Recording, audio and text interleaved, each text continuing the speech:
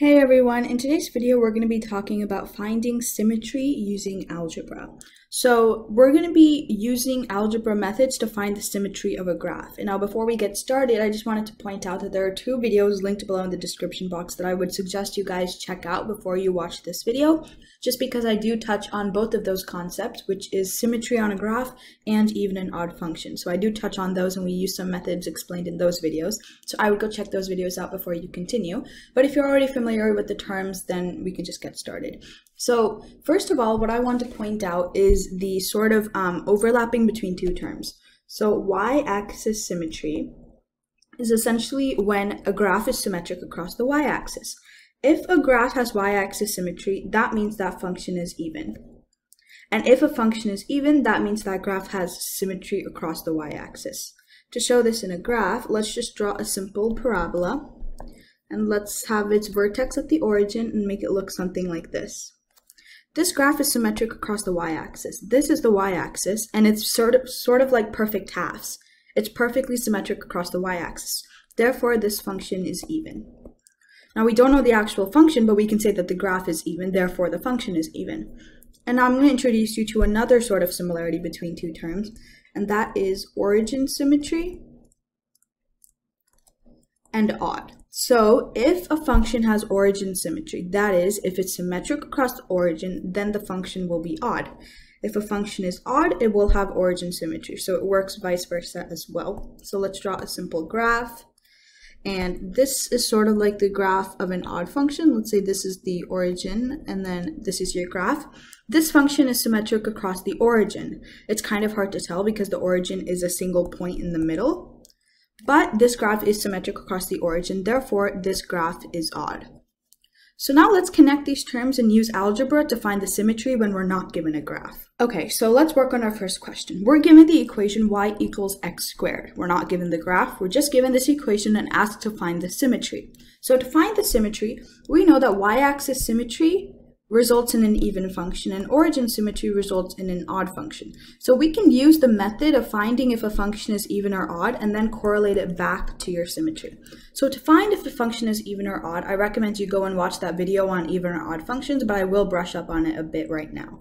So what you're going to do is just substitute a positive and negative version of a number into your function. So let's do positive 2. You just substitute it for x, so we get positive 2 squared, which is equal to 4. And now let's do negative 2 because it's the negative version, so negative 2 squared, which is also equal to positive 4 because the negatives cancel.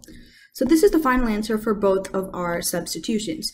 Now, as you can see, both of these numbers are equal. If both of your numbers are equal after you substitute a positive and negative version of a number, if both of your final answers are equal, that means that your function is even. And if you know your function is even, that means that it has y-axis symmetry. So essentially, we're just using the method of knowing whether it's even or odd to see what the symmetry is. And we don't have a graph. If we had a graph, this is what the graph would look like. This graph of the parabola that I drew is the graph of y equals x squared. But if you don't know the graph, this is sort of an easy way to sort of just deduce what kind of symmetry it has. Okay, so let's do that same method for this question as well. We're given the equation y equals x cubed, and we want to know what the symmetry is. So let's substitute a positive and negative version of a number. Let's do positive and negative 2 as well. So if you substitute positive 2 for x, you're going to get 2 cubed, which is just equal to positive 8. If you substitute negative 2 cubed, you're going to get negative 8. Why? Because negative 2 cubed is just negative 2 multiplied 3 times. These two negatives cancel, but you still have one more negative. Therefore, your answer will be negative, and you would just multiply 2 3 times, and you're going to get 8. So your final answer is 8. Now, as you can see, we got positive 8 for our first one and negative 8 for our second one. These two numbers are the same number. They're still 8, but they're positive and negative versions of each other. Therefore, they're different. That means that the function is odd. If you get the same number like 8, but positive 8 and negative 8, that means the function is odd. But if you do like negative 5 and 3, that means it's not even and it's not odd. But it has to be the same number. So for example, in this case, 8, but it's positive and negative. So since we know the function is odd, it has origin symmetry. So that means that it is symmetric across the origin. And now if you know the graph, you know that this is the graph of y equals x cubed. This graph that I drew over here is the graph of y equals x cubed. But if you don't know that, then this is sort of a way for you to deduce that it has origin symmetry. Okay, so let's do our last question. We're given the equation y equals x cubed plus 1, and we want to know what kind of symmetry it has. So we're going to do the same steps as we did last time and substitute a positive and negative version of a number. So let's substitute positive 2. So positive 2 cubed plus 1. And again, you can substitute any number. I'm just doing 2 for simplicity's sake. But positive 2 cubed is 8. 8 plus 1 is equal to 9. Now let's do negative 2. So if we substitute negative 2 for x, we'll get negative 2 cubed plus 1.